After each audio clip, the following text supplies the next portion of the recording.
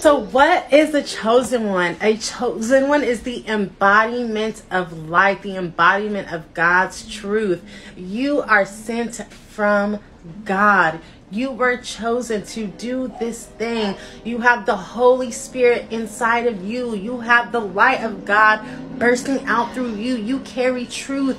You are a disciple. You have Christ in you. I mean, in a way that most people aren't even aware that they have Christ in them. You are chosen. You are chosen to be the embodiment of love, light, and God's ultimate truth. I love you. You are. I am. And additionally, I just wanted to say this. You were set apart for a reason. If you felt like you were always a step out of line, the black sheep, your upbringing was different, if you identified as an indigo child, any of these things, baby, you are chosen. You got the Holy Spirit